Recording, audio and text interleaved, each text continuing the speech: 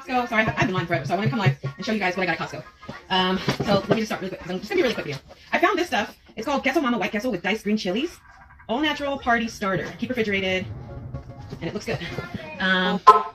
There's 1 carb per 2 tablespoons. But for this weekend, that I give it a try. Got that, and then, so with that, I can bake some low carb tortillas and make into low carb chips, right? So I got a couple of these. These are $6 for 16 tortillas that are carb balanced. So that's why I always get them at Costco. I got some Duke's shorty sausages. I'm on the go, just grab a couple of these, whatever. I got some stuff that way. If I need to go on the go, I just throw it in a Ziploc and go, you know. I got some raspberries. We got organic strawberries because we're gonna make some chocolate covered strawberries.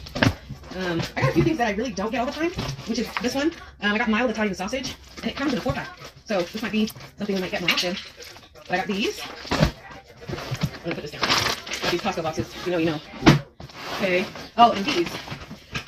The Rhythm Organic Cauliflower Bites with sea salt. These are really good. Me and my son. So I got 2. We got 2 of these because they're only $6 at Costco. I don't get this either, so I'm gonna try this too. The organic basil and cracked black pepper smoked chicken sausage. This one. After that, we got some oven roasted turkey breasts to make keto sandwiches. I got keto bread, but I already put that away. Their keto bread is only, I think, $5 for 2 loaves there. Always good. I got Mexican style cheese.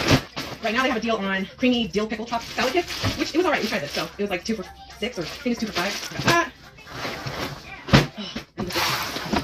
This is just like all meats. We stocked up bacon crumbles, 2 packs of pepperonis because we always make our low carb pizzas or on the egg, what are they called, egg fins.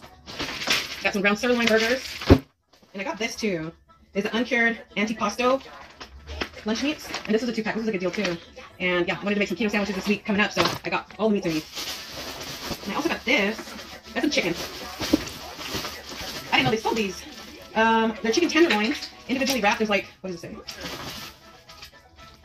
It looks like there's like maybe 4 pieces of each one.